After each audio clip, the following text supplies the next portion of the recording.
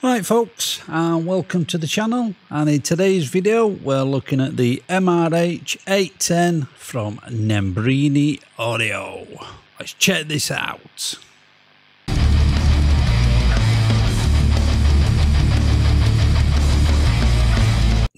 Right, this is the interface for the MRH810. Before we dive down, take a look, play some chuggy riffs, let's see what it sounds like in a mix.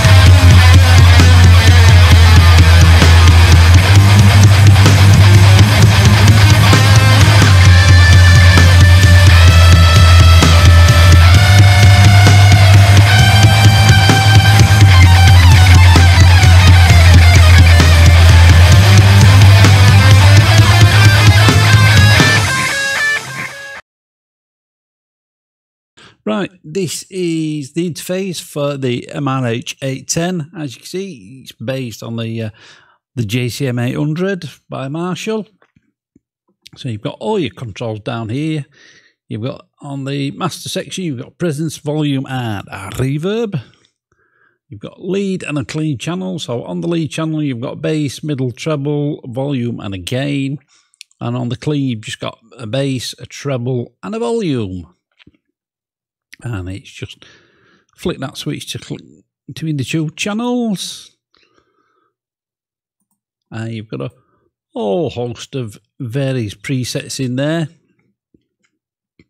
And you can save it down, which is what I've got up at the minute. And to get into the cabinet IR loader, you just press that button there. It's a whole bunch of different cabs, a couple of different Marshall ones, a Mesa one. I think that's a Bogner BG and a Fender Tweed type. And you've got a whole bunch of different mics. You've got 57, a 121 ribbon, a condenser 414, and a dynamic 421. And you can also change the positions of them as well. And as with the other amp sims from Nembrini, you've got this little mix here as well, so you can blend the mics. Does come with a noise gate, and you can also change the levels as well. So basically, if this is in red, then you need to turn these down. If it's in green or amber, you're good to go. And you can load your own impulses up as well. So you just click this little button here, takes you into the next screen. And the one I've got is 1960 Marshall cab with G12s in there with an SM57. If you don't want to use the inbuilt impulse loader, you can there you go, get one in eventually. Then you can buy then you can just bypass that altogether and load your own impulse loader up, pulse, AIR loader, true cabs, wall of sound, etc., etc. Libra. There's an absolute ton of IR loaders out there. So anyway, that's enough of my babble. Let's plug a fiddle in and give it a bash. Right, for this demo, we're going to be using the Ibanez RGRT621. That's going into the Presonus audiobox iTwo direct into Studio One. I'll start off on the clean channel. I have got a little bit of post-processing on here. All I've done is I've just put a high and low pass filter in. I have got the Mercurial Green Smasher in there as well, but for the cleans, I've got that switched off.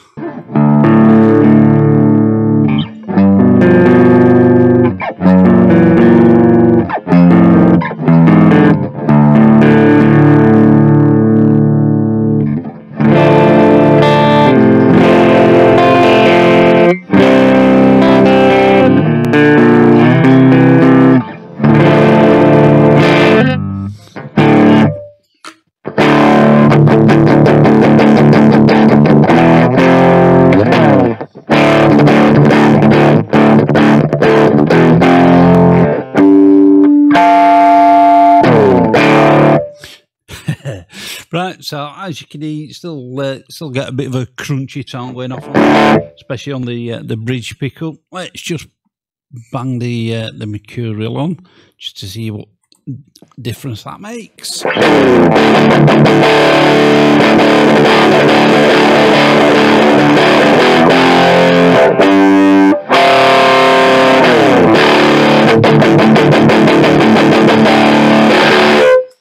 Yeah, that does sort of tighten things up there and just gives it a bit more of a boost. Let's add a little bit of gain in there as well.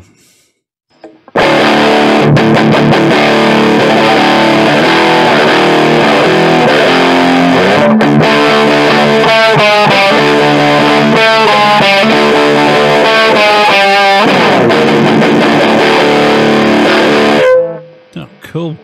Let's put that back to where it was. We've moved over onto the lead channel. Let's play some chugs.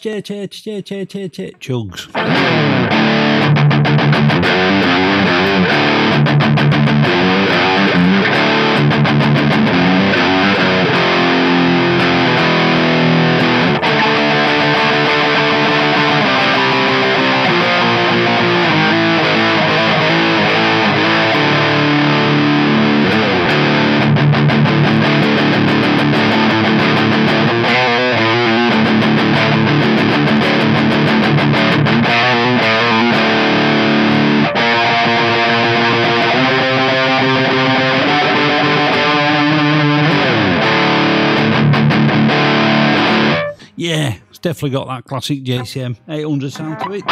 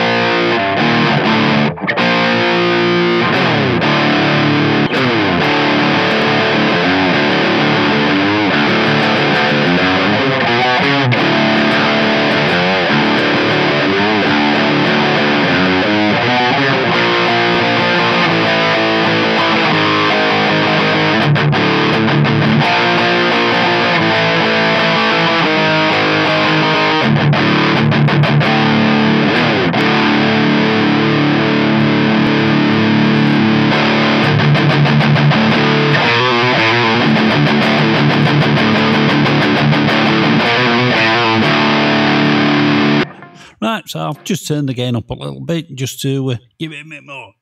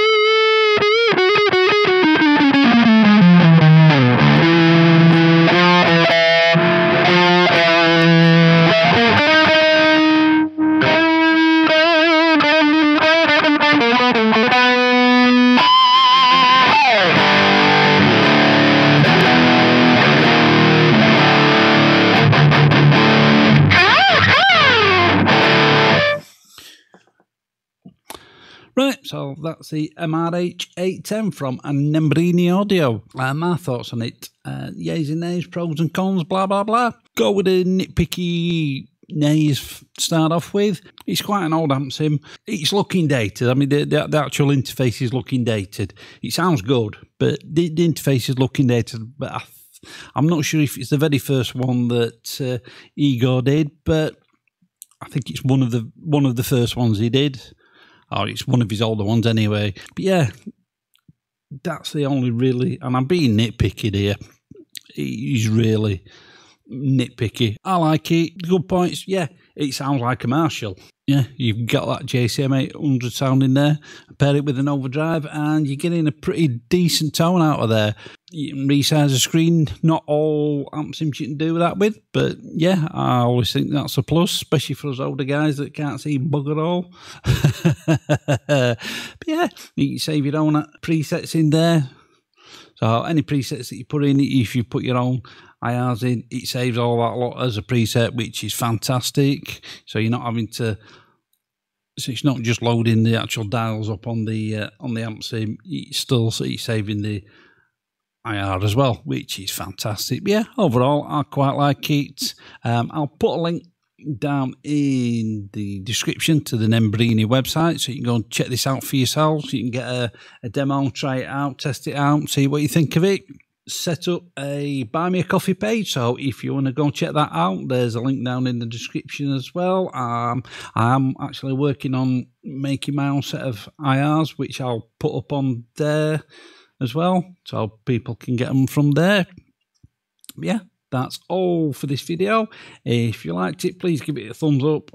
If you didn't, thumbs down, all the usual stuff, sub, like, share. That's all for today, and I'll catch you in the next one. Alright folks, I hope you enjoyed that video. You can follow me on social media. You can also now get my music online. All links will be in the video description. And you can click up here to subscribe. And click the link down there for more videos that you may not see. Keep it loud and keep it heavy.